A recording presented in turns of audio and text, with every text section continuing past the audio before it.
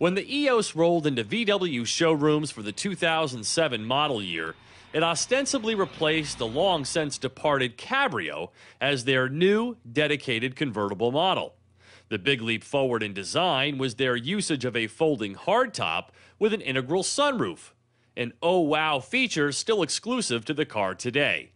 So here's the 2012 EOS that Volkswagen calls all new, that looks and feels all too familiar to garner such a title. One thing that has certainly changed over the years is the evaporation of powertrain choices. With 6-speed manual and V6 options a distant memory, the 2012 EOS comes standard with their fun-loving 2-liter direct-injected Turbo 4 and VW's racy 6-speed DSG automatic transmission. This combo is used in a wide range of VW cars, but none as heavy as the EOS. With a curb weight of 3,569 pounds, the EOS feels a tad portly for its 200 horsepower and 207 pound-feet of torque. Gas mileage on recommended premium fuel is 22 mpg city and 30 highway. Body dimensions are virtually unchanged from last year's model. In many ways, the EOS reminds me of a slightly larger, down-market Lexus ISC. It's a comfortable, top-down, summer fun cruiser with just enough performance baked in to keep it from feeling dull. The punchiness of the turbo and the invigorated shifting of the DSG give the EOS some personality, while its German-engineered chassis can make it a fun drive.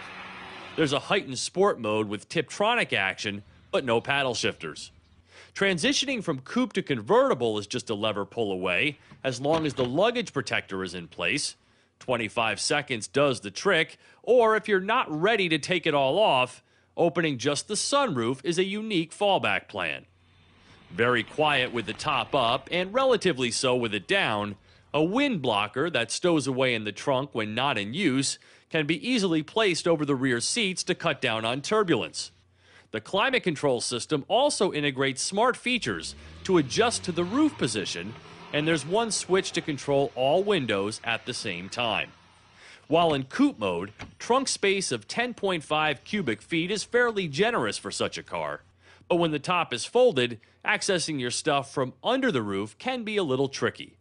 Though it's made for 4, I actually had 2 adults and 3 kids in here at one point for a cruise around the lakeshore, and everyone rode comfortably. Just like the lightly reworked body, the leather, wood, and chrome-trimmed interior is aesthetically inviting, but certainly doesn't feel all new. The Navi and infotainment system comes standard on my mid-trim EOS Lux, though it could use some modernization. A very small center console makes it difficult to find stuffage space. Priced from about $35,000 for a comfort trim, and carrying a sticker of $38,020 for this Lux model, sun worshipping doesn't come cheaply for EOS shoppers. Though far from all new, the 2012 VW EOS is one of the least expensive hardtop convertibles on the market, while offering an alternative flavor to the Chrysler 200. For Drive Time on Yahoo Autos, I'm Steve Hammis.